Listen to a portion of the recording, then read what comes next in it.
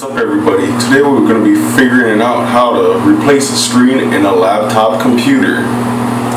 Things you'll need is 1, your laptop, 2, the replacement screen, and then lastly a pry tool and a small screwdriver. Before getting started, remove the battery.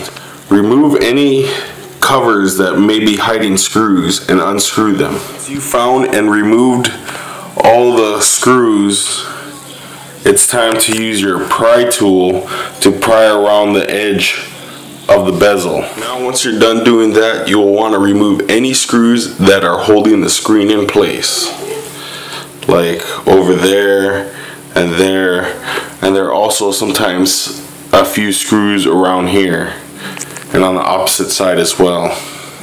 Once you have removed all the screws around the LCD,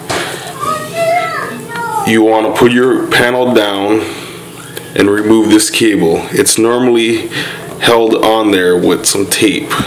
Just pull the tape off and pull it out. Then your new screen will be ready for installment. I forgot one last crucial step. You have to remove the power to the LCD. Now to finish installing your new screen, it's basically all the steps I showed you, but in reverse. I'll show you guys how bad this old screen was. You can see all those cracks and breaks in the screen.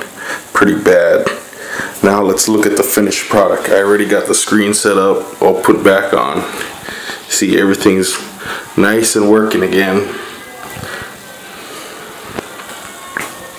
Sorry guys for the really short video.